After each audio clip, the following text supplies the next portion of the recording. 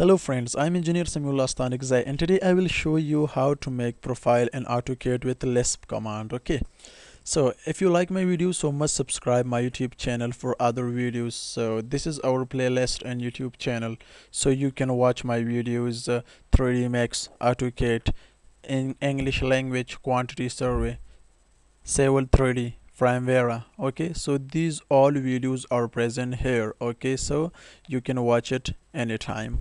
So if you like my video, so must comments. If you have any problem, so you can share with me, but don't forget to subscribe my YouTube channel.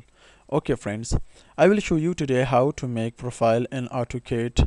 Okay, so this is the AutoCAD software. Now I want to make profile. Okay, so for the profile I will must make Excel sheet. Okay, so this is my Excel sheet. Station point elevation 0, PEPT 25, station point mean 25 meters or feet. You can select anyone from here. So I work in meter here. So this is my elevation and this is my point. Okay, so these are station points and these are elevation of the points. Okay, so for that I will go to AutoCAD again, and then I need so first of all, never forget one thing, that you must download the Lisp command. Okay, Lisp application. So this is the Lisp application. Okay, here is the design and profile. Okay, so I will make profile in this lesson today. Okay friends, so now I will go to annotate. Sorry, not annotate. I have opened the one application from here and I will start my work. Okay, manage.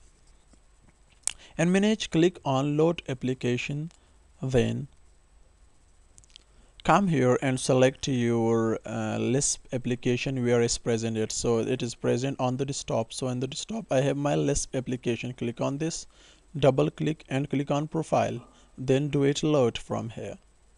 Okay, load, then close. Okay friends, the Lisp application is successfully loaded now. Now I want to make profile. So for the profile, just a minute.